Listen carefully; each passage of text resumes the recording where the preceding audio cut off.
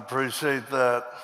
What an honor to be here tonight and share a little bit with you about what we do and how God has given us the grace to do it. And I want to say thank you to my friend Ryan, y'all's pastor. I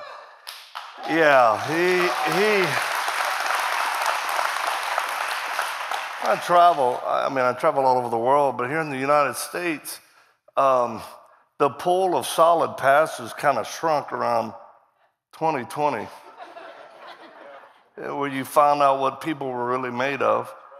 And I'm not talking about best decisions I'm just talking about godly men in positions of leadership with a backbone. And in no way should Christians have ever succumbed to the government telling us when and where we can't worship God Almighty.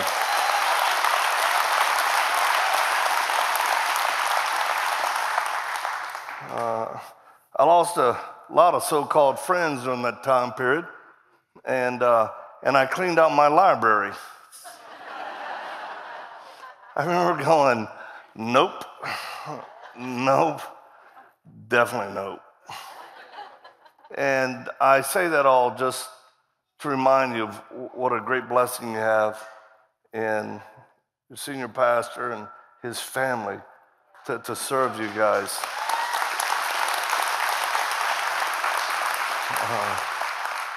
When we travel and do what we do, we carry blades. This is a signature blade that we carry with us because it opens letters all over the world. It's just... Anyway, I want to give this to you, Ryan. This is what we carry overseas. For you, sir.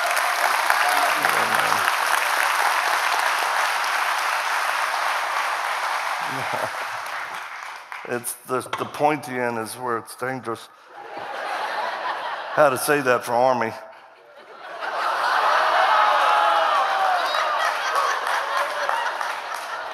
That's all right. As a Marine, he'll give me some crayons in the back. Like, thank you.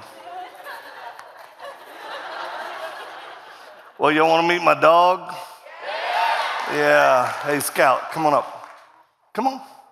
Get up here. This is Scout.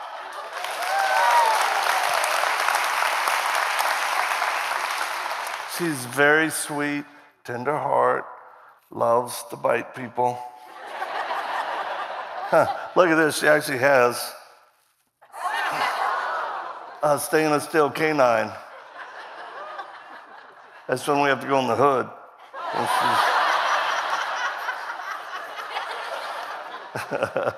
So Scout's one of the few dogs that's actually faced ISIS fighters with us. Not in military terms, but missionaries. We're high-risk missionaries. So you have to kind of adjust your thinking of, because everybody goes, well, you were in the military? I said, I was, but to put it in perspective, Ronald Reagan was actually my commander-in-chief. All right, we were still using wagon wheels and muskets.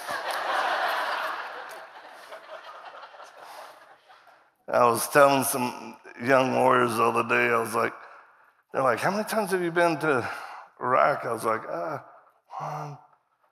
17 times, I think now. 17 pumps in Iraq or Syria, and all of it was as a missionary doing the fighting. And why shouldn't we? When everybody was watching the TV and seeing people being beheaded, of all people, it should be Christians that run to the sound of gunfire. Christians that should run to chaos to bring order because of the power of God in us. Now make sure you're called to it. You know, that's like, and we do some crazy things. We've been to the convention, the AVN National Porn Convention, my wife and I, here in the U.S., the largest porn convention with all the actors and actresses, and we set up a booth.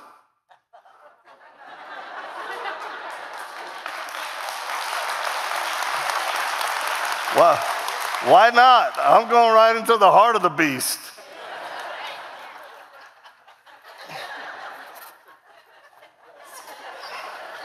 get you some.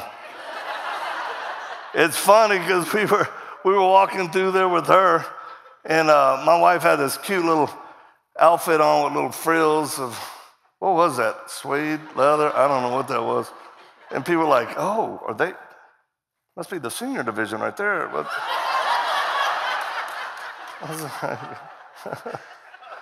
and then till they came to our booth, and they're like, what in the world is this? We're playing that video clip. We've got my testimony book out. And they would come up and go, what is this? And of course, they loved the dog. And we said, we're trauma specialists, and we're here to help anybody who's been struggling emotionally. And they were like, what?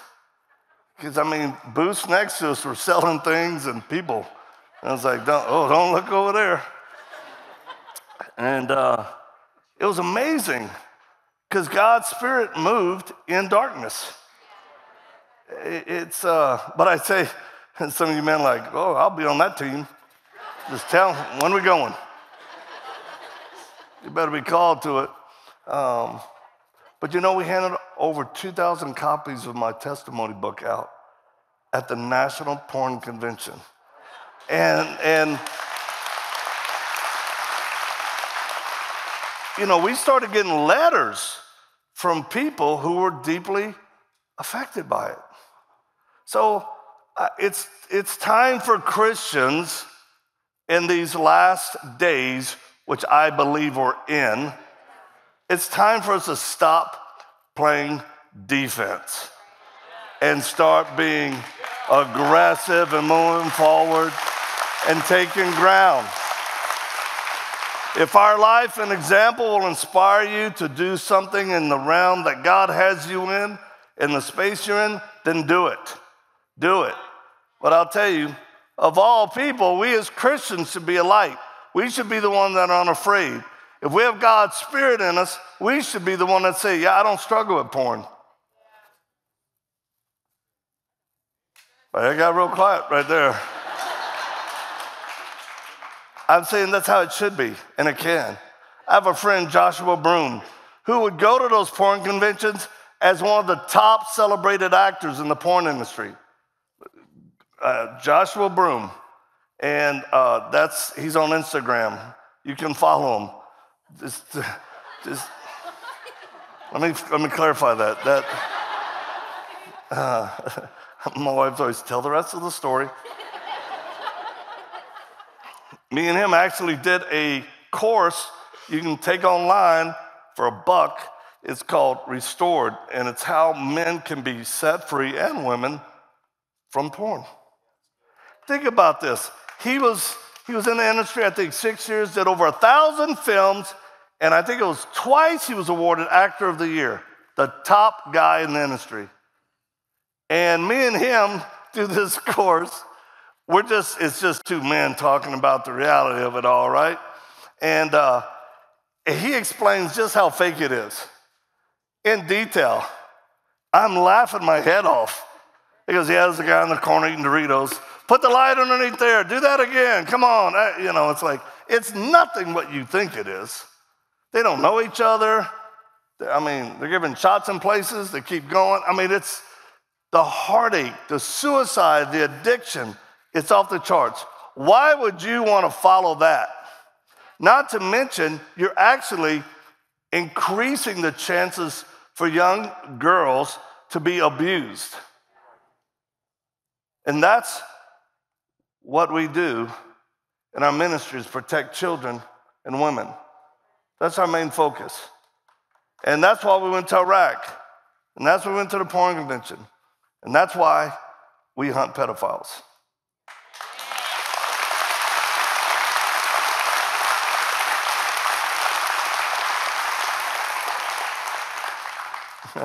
Hey, she's like, she has a patch called the Pedophile Hunter. We travel around that, people are like, I love that patch. And then you see other people like,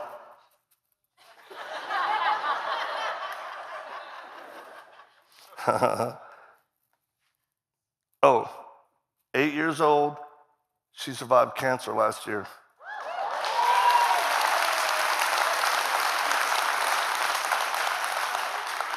But again, she's one of the few dogs that ever face ISIS, nose to nose, and then kids or women we had rescued, they're actually playing with her and holding her.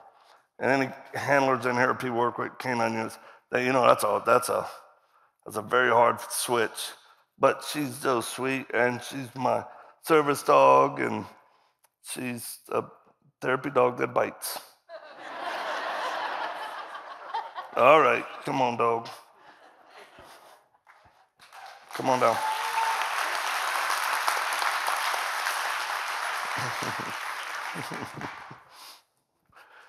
We have 3 of those. I sleep really good at night. Somebody tried to break in, I literally can pull out a musket.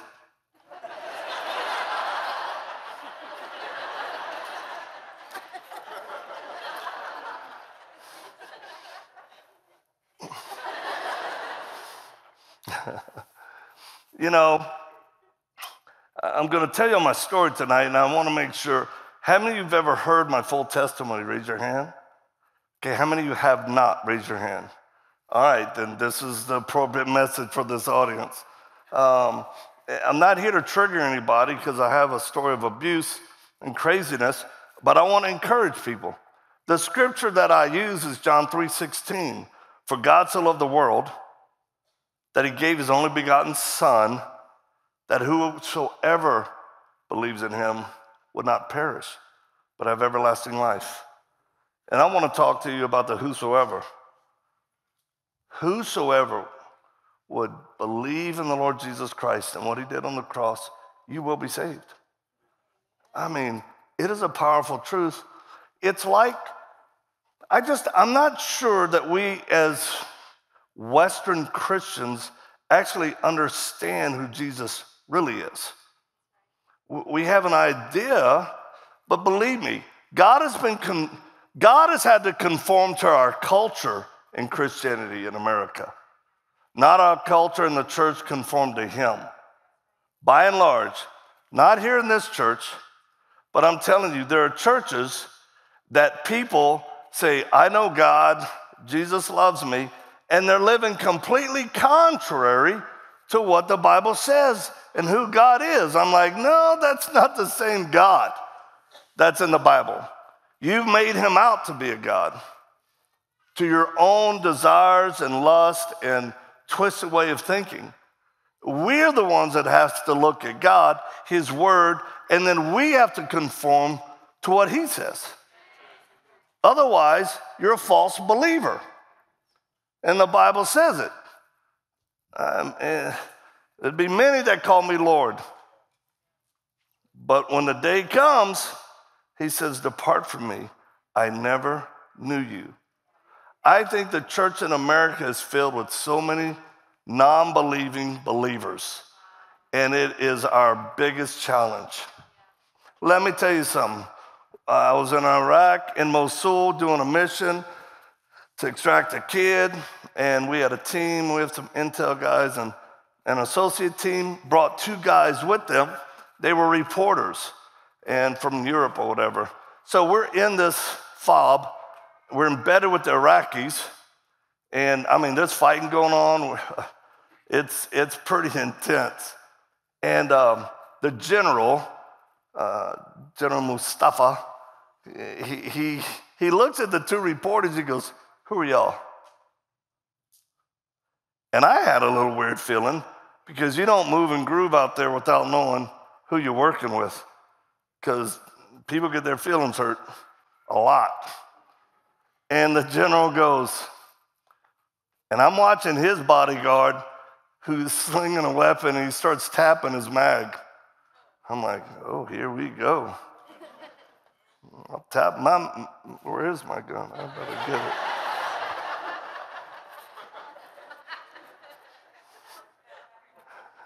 I'm just petting my dog.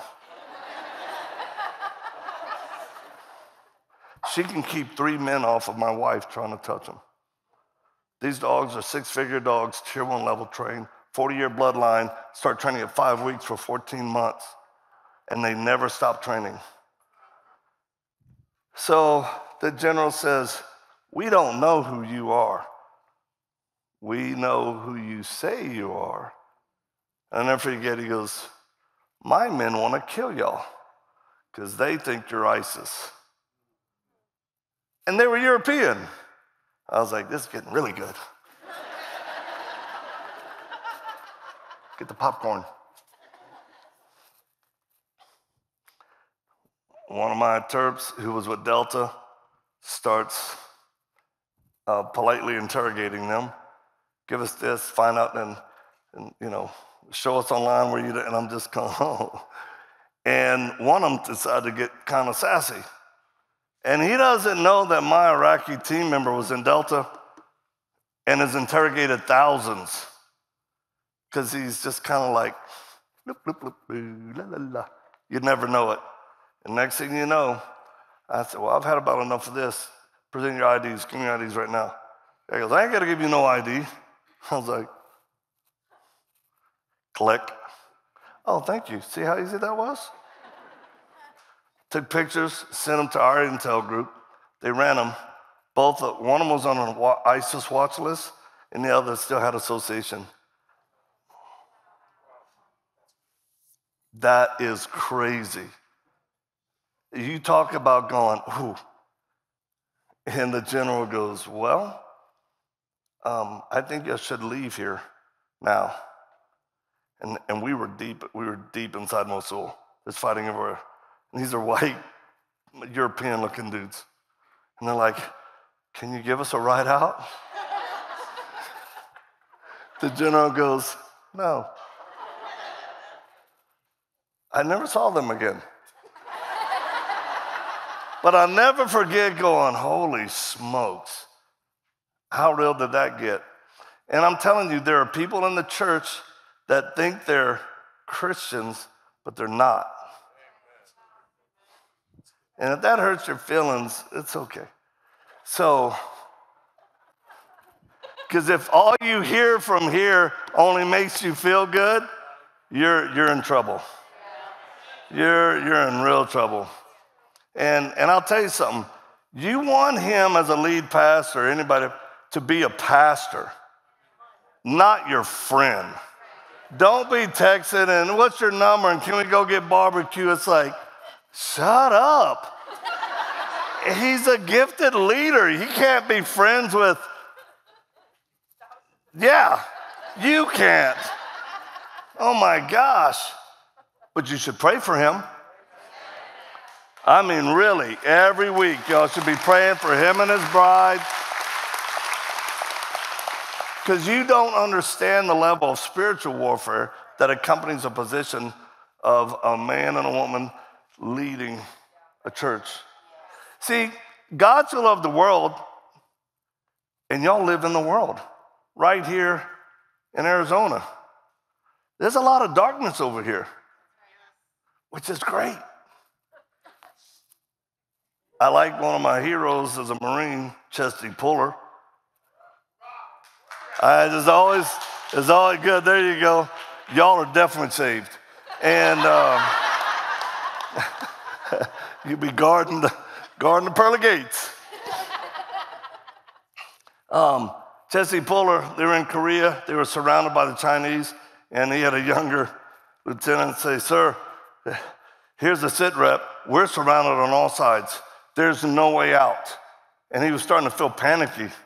And Chesty Puller, this salty old Marine, he goes, so they're everywhere, all around us? He's like, yes, sir.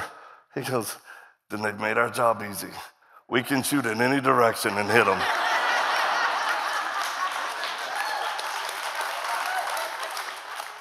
I love it. Where are the Christians like that? Sinners are everywhere. And you're on a mission from God to be a light to those in darkness. Don't waste your time judging them. I mean, Jesus said, I didn't come to condemn the world. They're already condemned. I came to save them. He's doing a search and rescue. That's the joy of being a Christian. Is there risk? Yeah. Is there danger? Sure. And if you're a believer with God's Spirit in you, you will agitate demonic forces in other people. Can I talk about demons here? Are we okay?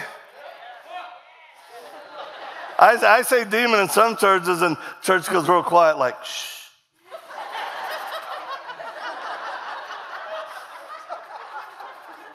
You may wake them up. Seriously. I'm like, guess what? They're awake. And they're probably hanging out.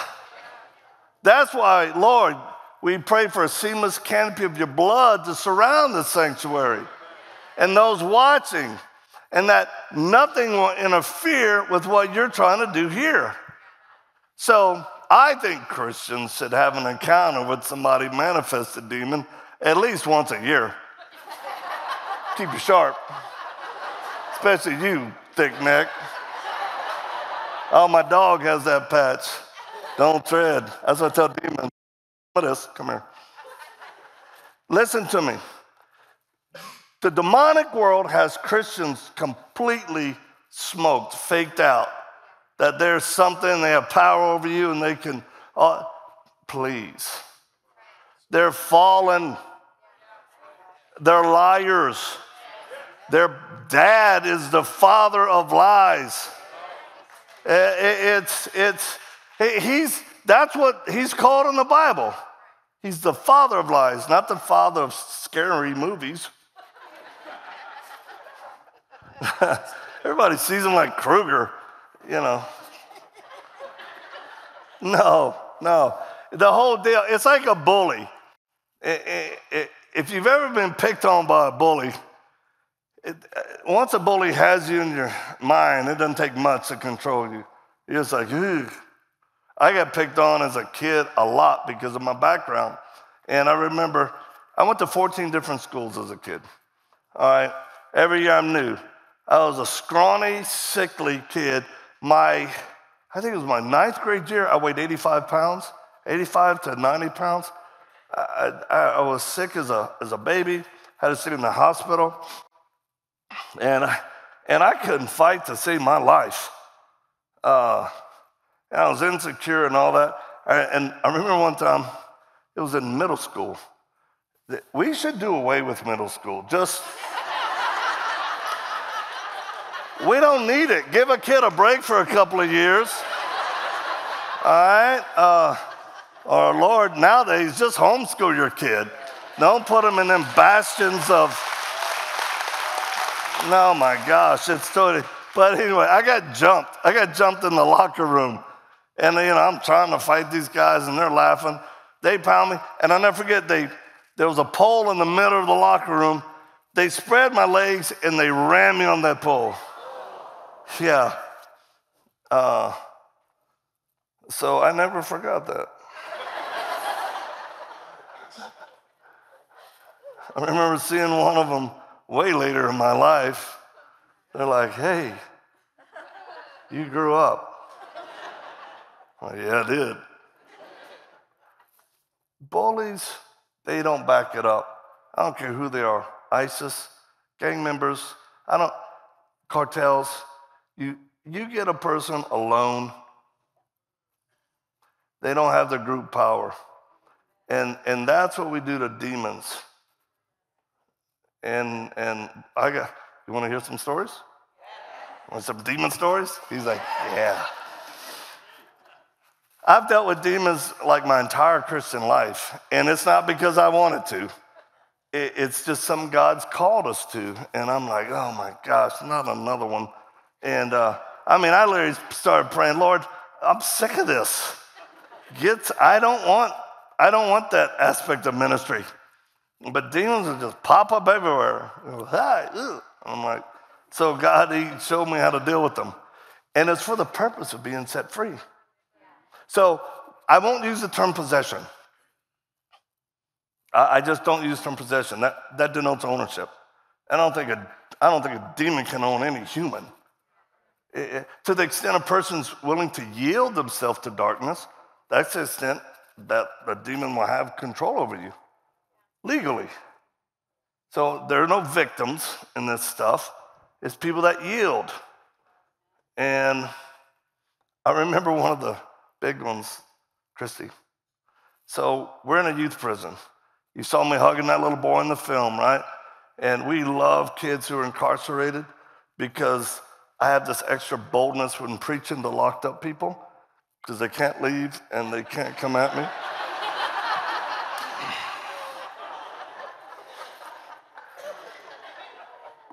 I remember I was addressing like one of my first groups, and the warden goes, we assembled them all, but who are you?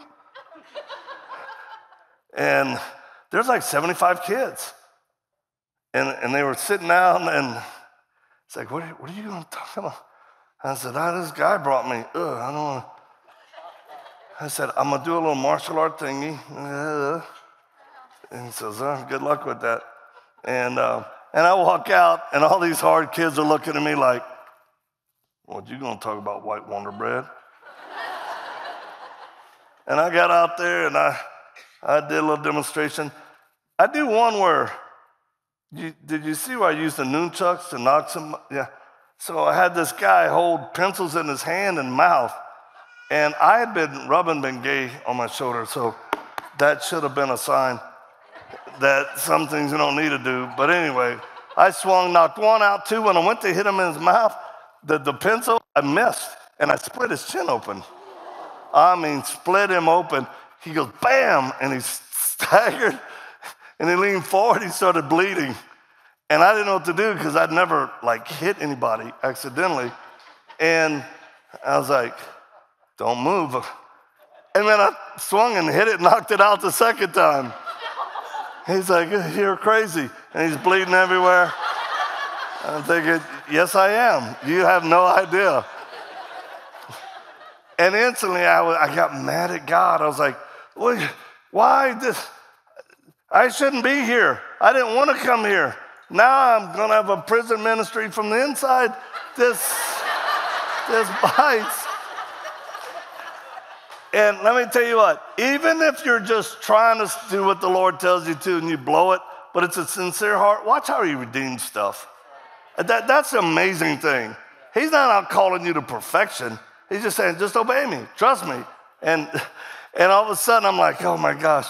And I look out in that crowd of 75 kids, right?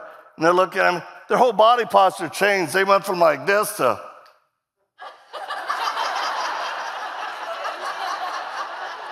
They're like, this dude's crazy. We're going to call him a karate preacher man. And I literally got that term. Well, at the end, when I shared my story that I'm about to share with y'all, I gave the kids an opportunity to respond, to be forgiven of their sin, to have the hope of eternity, and to have God's Spirit come into them. 53 responded.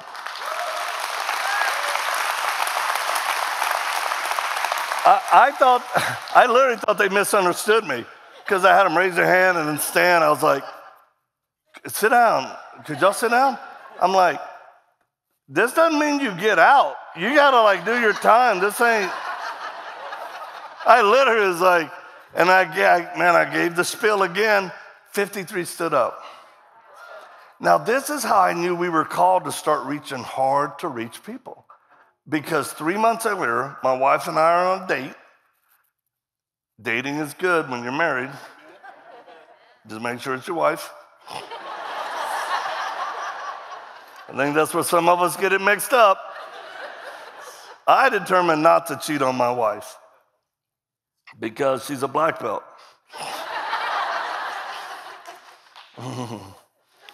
Karate, jiu-jitsu, national competitor. She was Men's Fitness USA. She can work a blade. She can shoot about anything you put in her hand, small arms to big. And she's a precision long rifle shooter.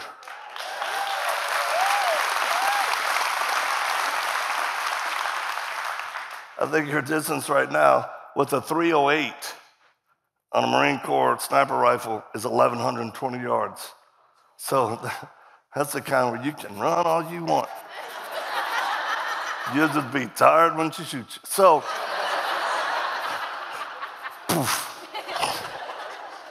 She wouldn't kill me. She just kind of winged me.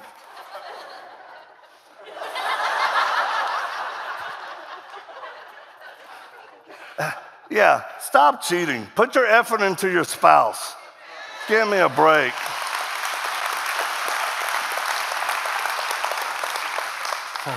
So, where was I, honey? Yes.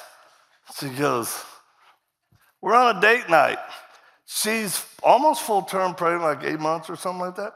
And 3 months before I go into the youth prison, this is how you know God works, right? He confirms it. And we were at a mall, I think some, I don't know, movie or something. And we're leaving. We pull up to this light. And at the time, I was actually working for Focus on the Family with Dr. James Dobson. Have y'all heard of him? Yeah. He was my boss for a season, and then he became a mentor, and he's a friend now. I'll be speaking next month for his annual fundraiser event. And they just asked me to actually do a series of his teachings and his position on manhood. They asked me to now represent that as a modern day man and his. So I'm honored. I just did the first series of videos. But we're at this light, a car pulls up next to us, and it's gang members. And you know when you know. And music's blaring, and that's the kind you just look forward. Put on your worship music louder. Say, just don't even look there, don't even look there. And then I hear the Holy Spirit prompting. I'm not great at scriptures. I'm just giving you my personal thing. I don't remember scriptures great. My kids actually made me an ammo belt, which is scriptures that were laminated, hole punch and a big ring. They're like, Dad, carry that around with you because you don't remember much. And when I'm under attack, I'm like mentally under attack, right? I'm like, Mary had a little lamb. Mary had a little lamb. And I'm like, Mary, Jesus is a lamb. Is that? Oh. My wife's like, not that one. I'm like, feed me, give me one. It's seriously like she's throwing me, I'm like, out. She's like giving me scriptures, throwing me a mag. Ha, here we go. But my kids, maybe that ammo belt. But what I do and have learned, and everybody's different, but I have learned to hear the Holy Spirit really good. And you're talking to somebody who has TBI, traumatic brain injury, pretty good. I mean, remember the tests, the MRIs, the doctors, and they told me years ago, they're like, Mr. Marx, we know what you do, but you cannot go back overseas. You have extensive brain stuff going on. And I was like, is that why 5th grade was the best 6 years of my life? And he's like, it's not a joke.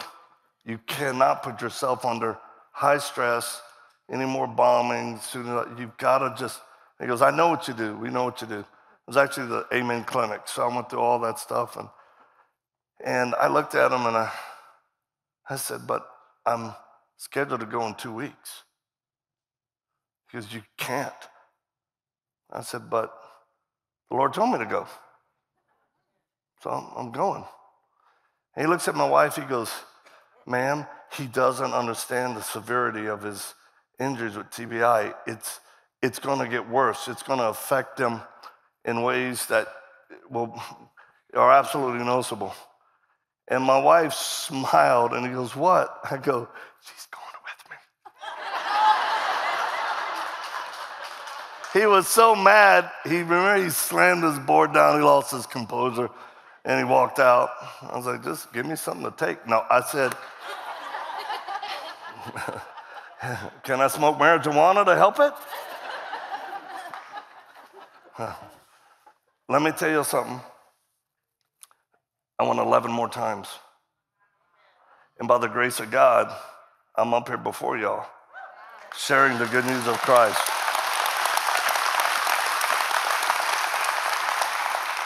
Have there been effects of me trusting God? And there has. I do have effects of it. But so what?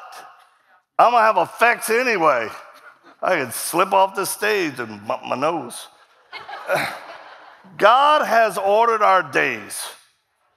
And all we're to do is be responsible for the temple he's given us through good nutrition, exercise, practice good stress relief, and then push, engage. Do what God's called you to do. Whatever lane you're in. Business people, make money. Fund ministries. You're in law enforcement, man, fight the manifestation of evil.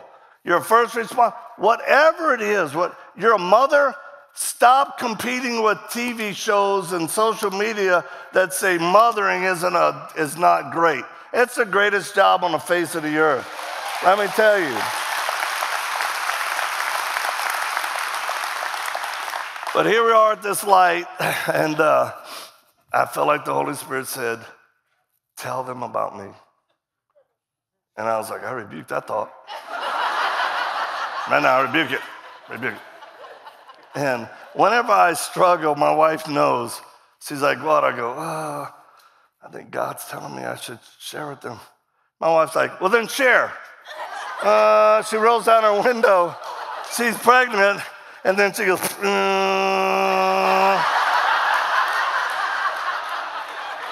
just like that. And I'm like, woman. I look over, and they're looking at me. I'm like, hi. And I said, he turns to me and he said, what? I go, pull over.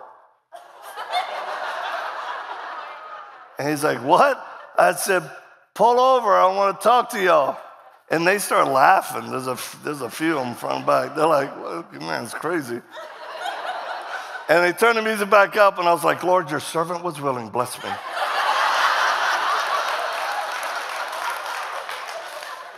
And I could hear the Holy Spirit say, you can do better than that. Use some of that personality I gave you.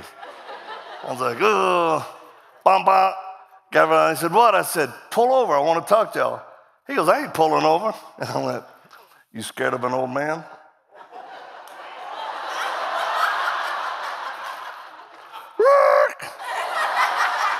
And here I am in our little minivan. Pull over. I get out. They pile out. It's in a parking lot. And my wife's, here it goes. They're coming to me, I'm walking to them, and then I'm literally like, God, what next? I don't know what's next. Tell me. And all I could think of, just to create a moment, I said, stop. And they paused, and I saw a guy in the back seat had a balisong knife, a butterfly knife. And I said, I saw you had a balisong, a knife in the back. And he's like, you a cop? I'd never forget, I was like, in third grade, I was like a cross guard. Stop. I was like, that'd be lying if I can't call it. I said, no, but I'm a master of martial arts. And I want to show you how to open and close it the right way. I think they were more shocked about that. It's like, what? I said, get the knife. The guy went and got the knife. Because they're illegal. It was a big one. He pulls it out. He comes, and there's my wife praying for me. He gives it to me, and then I did a demonstration. I flipped it, twirled it, did a little show, and they're like, what? Then I stabbed the guy. I was like, now.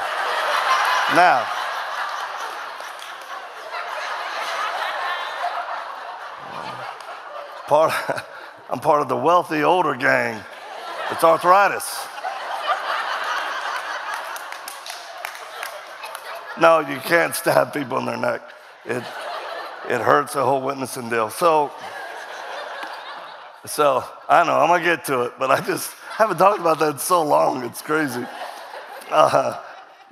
So I said, hey, the real reason I pulled you over is that, I've trained multiple national world champions. The current national reigning champion is not much older than you. He's one of my black belts. And I said, I want to tell you about the true master I serve. His name is Jesus Christ. And then I shared my story. And do you know 3 of them let me pray for them right there? Right there. See, God knows if you're going to plant or water, but he's the one that always brings the increase. You just got to do what he says. Some of you will need to write a check to a ministry that God's saying give, and you may not even know what happens with it until you're in heaven. All I can say is do it. Some of you guys are going to say, invite somebody. Send this link to them. Whatever it is, obey them. Obey them.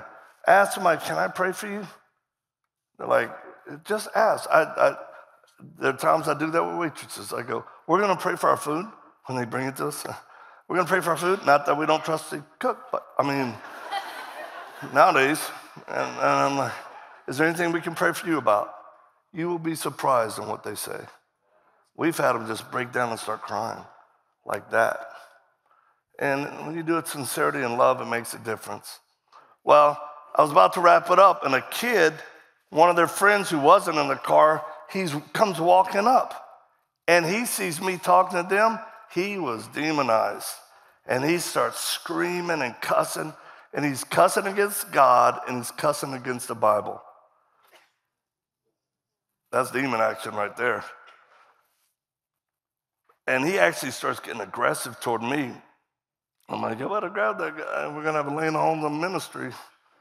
Laying hands. I don't want to. I'd rather not do that right now. It's just going so good. And they're actually physically restraining him. They're like, hey, man, this dude's cool. And he says, don't you tell. Yeah.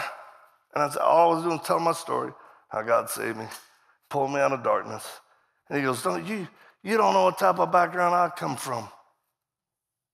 If God loved me, and then I thought, man, yeah, I do. I do know. And when I gave that altar call in that prison 3 months later and shared the good news of my story, guess who was in that prison? That teenager. And guess who raised his hand and stood to receive Christ? That kid.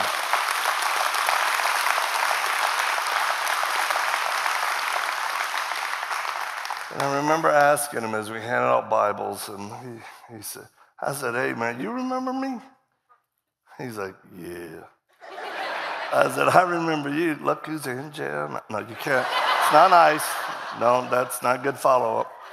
Not good. I said, can I ask you a question? He said, yeah. I said, why tonight? Why did you give your life to Christ today? It was the daytime. He said, when you were talking, you said that God, he wanted to use our life in a way that he could live it through us to do things. And he goes, I'm tired of living my life for myself. I was like, that will preach from the mouth of a gang member who surrendered his life. You guys, the story I told them is where God brought me from. My father was a drug dealer and a pimp who didn't claim me as his kid. When my mom got pregnant, the night she got pregnant, he put rosary beads down her throat and put a pistol to her head. That's how I was conceived. My mother would go to marry 6 times. I went to 14 schools, 17 houses. I grew up horribly insecure. And the main reason is the next man my mom brought into our life, who became my stepfather, was a pedophile. And he abused me in all the ways a kid should never be abused. Of course, it affected me physically, emotionally, spiritually.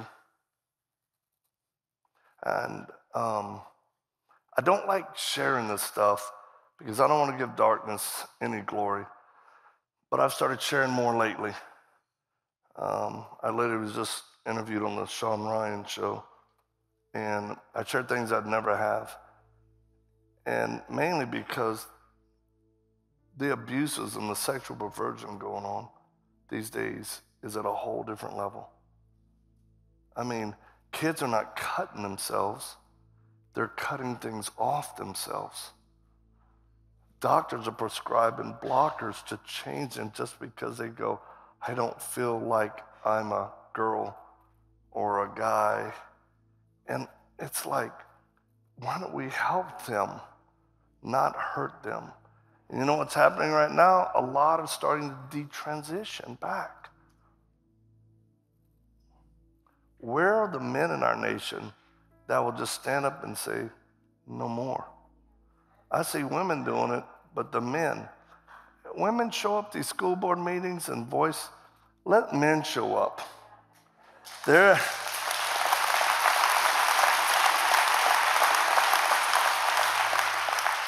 There's something about the presence of a man when cowards are making decisions.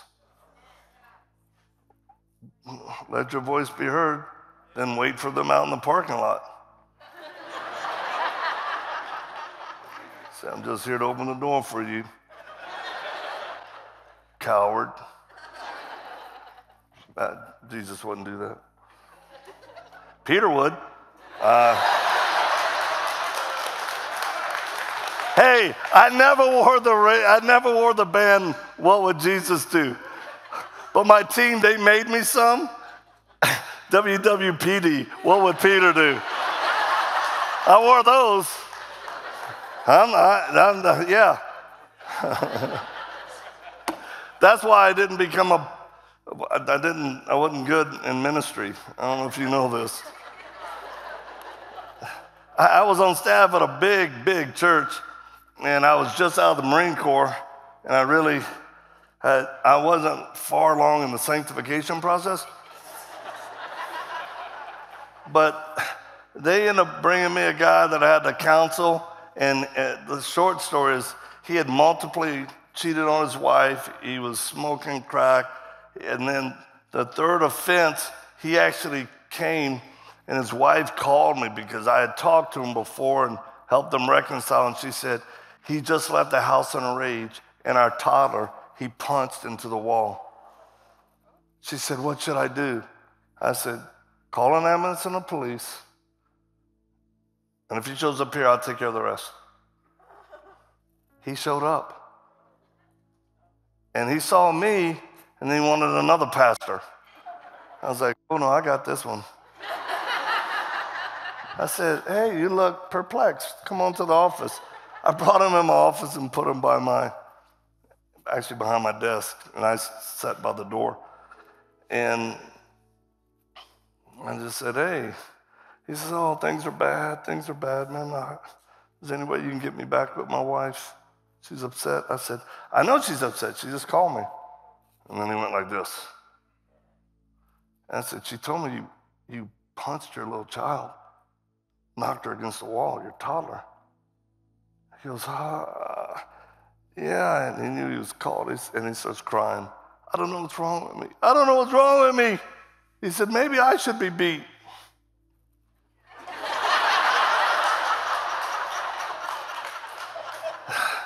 I don't have a lot of skill sets,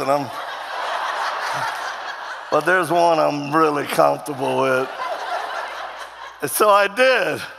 I literally went over there, swept him off his feet. Somebody's like, what are you doing? I said, boom, wow. I just started laying. And all of a sudden, the door bust open, and it's the number 2 pastor, the older guy. He's like, Victor, he's yelling. I'm like, I'm counseling.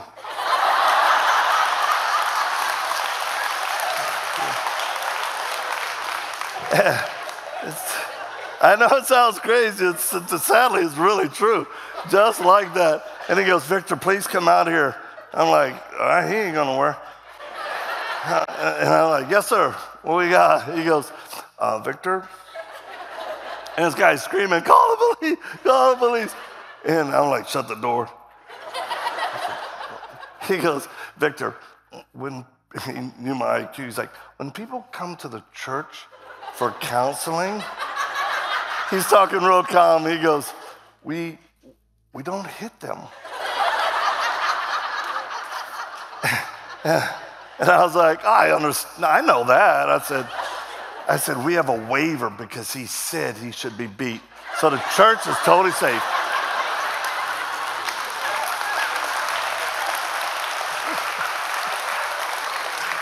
I literally said that thing, and we're covered. He's like, he says, let me handle this, Victor. He's like, could you go down there? I was thinking, yeah, you can probably handle it. He's like, I remember walking down the hallway and all these pastors, and they're like looking out of the room. They're like, I'm like, yeah, you can go get some. He's still there. But here I am, where God brought me to be there, and I understand. I just had to find the lane that God wanted me to. And rescuing women and children and hunting pedophiles ended up being one of the biggest initiatives that we have. Just recently, my wife and I left this country, went and rescued a girl in another country, brought her back. And we're still helping her right now. Please pray, because the aftercare is the hard, it's so difficult. But my father, this guy that abandoned us was a drug dealer, a pimp, he was a practicing warlock. My mother had been abused as a child, so she made very poor decisions with men. I suffered abuse from my stepfather, including being electrocuted multiple times. And the professionals say, well, Victor, we call it torture. It's not just child abuse, it's a level of torture. Where I was dunked in a tub one time till I passed out, and then woke up to him breathing into my mouth. And I'm looking up at him as a little kid, and he says this, pure evil. He goes, I'm the one that gives you life. Don't ever forget it. He put me in a chair at 7 and put a gun to my head, would tap it, and he pulled the hammer back and put his finger on the trigger. And he said, if you ever tell anybody what I've done to you, I'll shoot you and tell the police you found my gun and was playing with it and shot yourself. 7 years old. There's a lot of horrible things that happened to me. But finally, we escaped from the house that so much horror had gone on. That stuff messed with me so bad. I had to go into psychiatric care. I had 123 visits to a trauma specialist in 9 months. They put me on Depakote, Depakine, Prozac, Zoloft, lithium, Buspar, there was others. I started drugs in the 6th grade.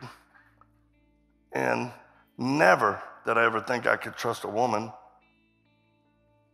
because it was my mother that allowed this into our home. And my mom actually told me as a 6th grader, don't ever trust a woman. She will just use you and leave you. Talk about projecting her own stuff onto me. But guess what? I never dated a girl for more than 3 months.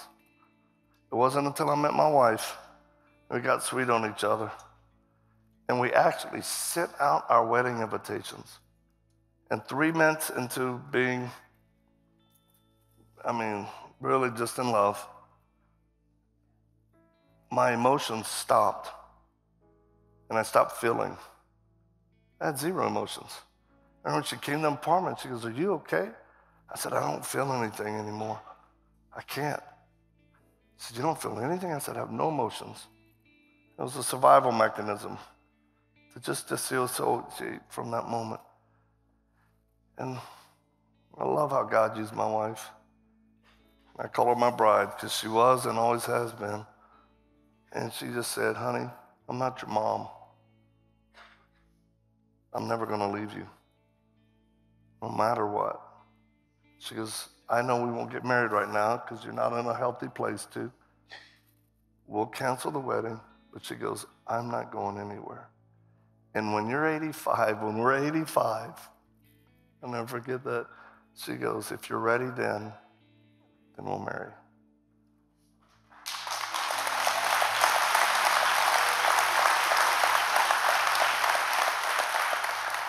My gosh, we have this year we're celebrating 35 years of marriage.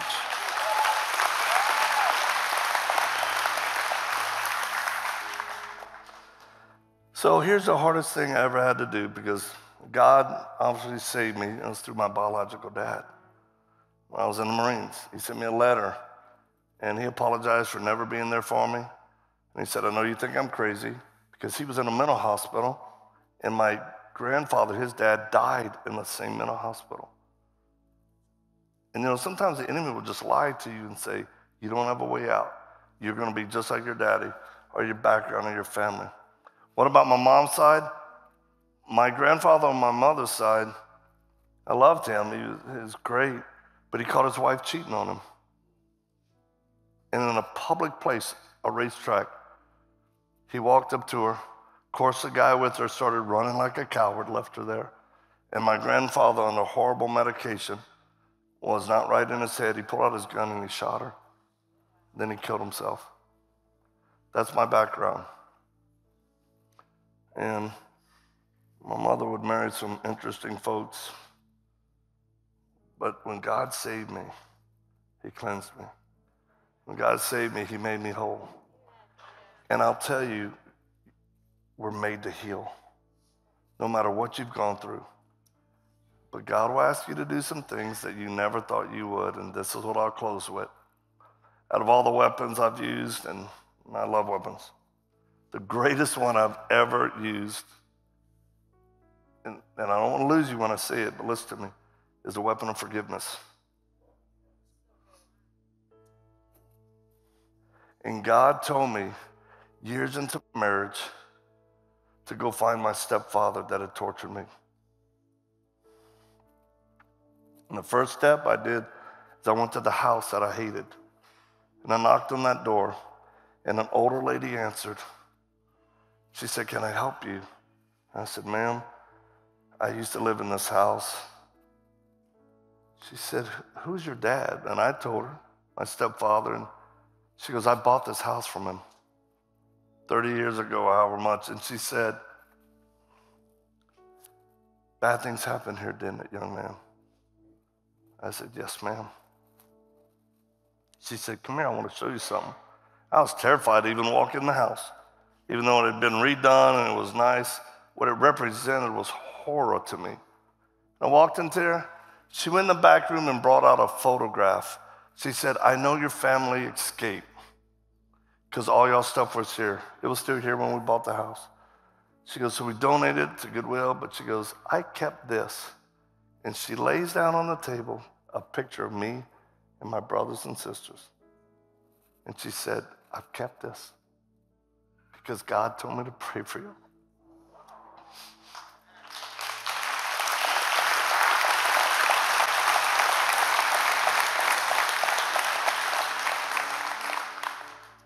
And she goes, "I prayed for you all these years." I said, "Ma'am, God kept you alive so you could see the fruit of your prayers." I said, "I'm saved. I follow the Lord.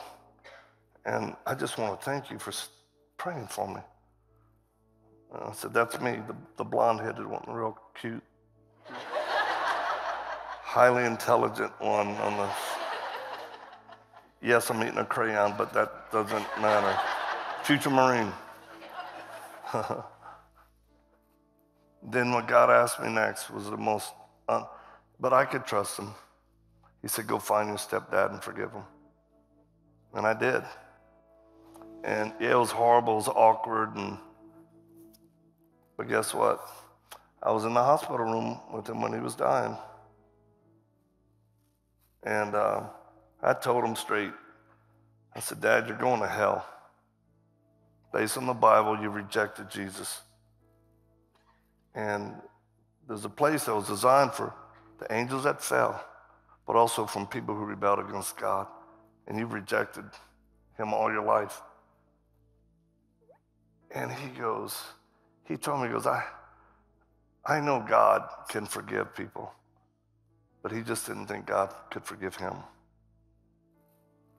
And the next morning I came in, it was the last day I'd see him. I woke up like at 4 a.m. My bride got out of bed with me, and we wept over that man, that God would save him. I can't explain it, it was just supernatural. And when we went in there, he looked at me. This is so personal. He looks at me, and then he turned his head and he looked at the nurse and he said, "Nurse, this is my son." He goes, "I'm proud of him." He became kind of like a preacher, which is true, kind of. And he goes, "He's been worrying about my eternity, but he doesn't have to worry anymore." He said, "I made it right with God last night."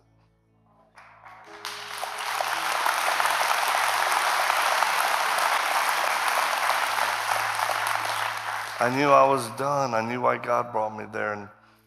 And she walked out of the room, and I just said, "Lord, what's the last thing you want me to say to him?" And I heard the Lord say, "Tell him you love him." So I walked over to the bed and said, "Dad, I love you." And then he looked at me, And for the first time in my life, I ever heard these words from a man. He goes, boy, I love you too. I knew I was done. And he didn't have much longer. So I took a pillow. And,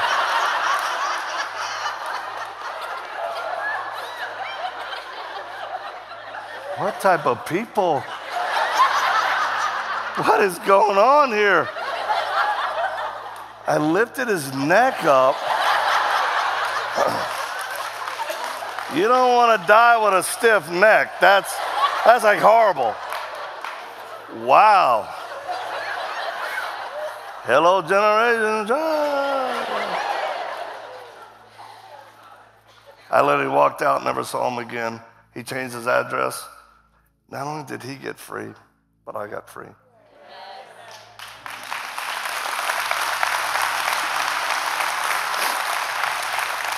You guys, my whole story is online. There's a documentary made, and when you walk out, we're going to give you, I think, some little cards. You can watch the movie for free.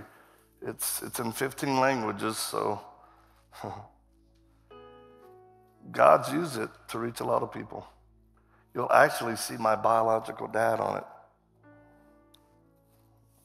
And you'll get to see the lady that prayed for me. God kept her alive, and we went to the same house. It's powerful. And trust me, I never used to tell my story until I was like in my 40s. But God is able.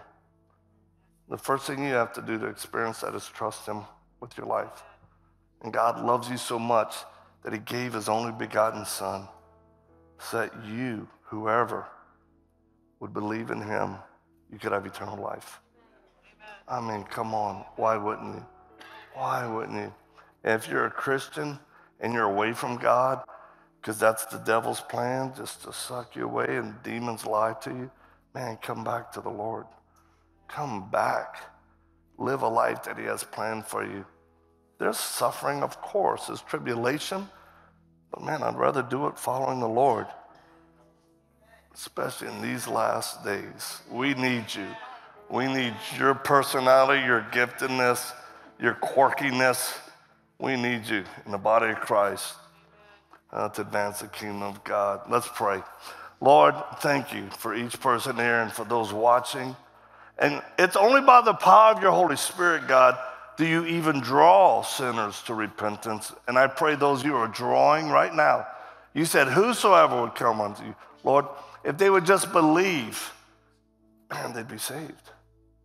So if you're here tonight, maybe you're a guest, you're invited, maybe you're a churchgoer, but you realize, oh my goodness, I need to surrender to Jesus. If that's you, can I pray for you right now? If that's you, would you lift your hand up so I can see who you are? Lift your hand up real high. God bless you. God bless you. Good. God bless y'all. I'm just looking so I can pray for you. Anyone else? God bless you. Good. God bless you, brother. Yes, ma'am, right here in the back. Good. Good. Respond to God's Spirit. You know you're hearing from him because he's speaking to you. I see you back there. God bless you. Good. I see you up there. Good. This is why we came. God bless y'all. If you're a believer, but you're like, Victor, I am away from God and I need to come home. I need to be forgiven and cleansed up. And I want to walk with the Lord moving forward. Would you pray for me? Let me pray for you right now. Lift your hand up real high, wherever you are. God bless y'all. God bless y'all. Good, good, good. God bless you. Good. Ain't nothing you've done that would keep you from him. Trust me. That's it. Just God bless all of you. Good. Praise the Lord. Anyone else? Anyone else? I see you, sweetie. All right. All right. All right. All right. Man, thank you, Lord. Good. I see you on the back, too. Good. I see you on the back. Well, Father, thank you for those that have lifted their hands, indicate their need. And Lord, those that are watching this right now or listening, by the power of your Holy Spirit, would you touch them now and cleanse them, God, as they recognize it's their sin that has separated them from your love, but it's your love that has restored them back to the Father through the cross. So God, I pray that you would save them. I pray that you'd restore them. I pray that you'd renew them that are believers. And God, fill them with your Spirit in a fresh way. And God, for those who need to forgive someone right now, I pray you would touch them. They know it is. I pray that they would give up their right to hurt that person back for hurting them. It doesn't mean they'll be reconciled. It doesn't mean justice isn't part of it, but it does mean they will be free. If God just spoke to you about someone you need to forgive, lift your hand real high. God bless y'all. God bless all of you. It's the number one thing in the church is unforgiveness. It'll keep you from a vibrant, free relationship walking with the Lord. Give up your right to hurt that person back and trust God. And just by faith, you say, Lord, I forgive them. I choose to forgive them. So Lord, thank you, God, so much for what you did right here, right now, tonight. We love you. We thank you, Jesus. You're the one who loves us, and you're the Savior of our soul. In Jesus' name, amen.